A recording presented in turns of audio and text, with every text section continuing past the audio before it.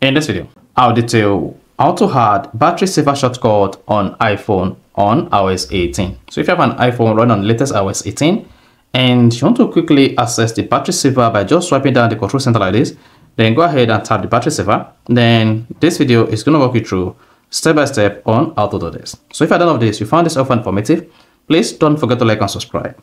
Now, to add the battery saver shortcut on your iPhone all you need to do is go to your iPhone control center, press and hold the control center like this to make the controls editable. And once you see that the controls are editable, click on add the control.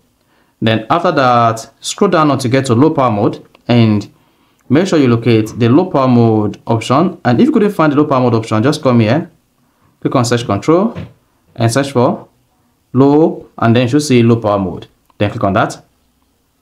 Once you click on that, this is going to add the battery icon to your iPhone. You can just adjust this like this or like this to make it fixable. Then when next you want to use the low power mode on your iPhone, or when next you want to use the battery saver on your iPhone, just scroll down the control center and then tap low power mode. Then you should see low power mode turned on and the battery saver mode will be enabled. To disable it, repeat the process again and turn this off. So that is basically how you can easily add battery saver shortcut on your iPhone. So if you found this informative, please don't forget to like and subscribe.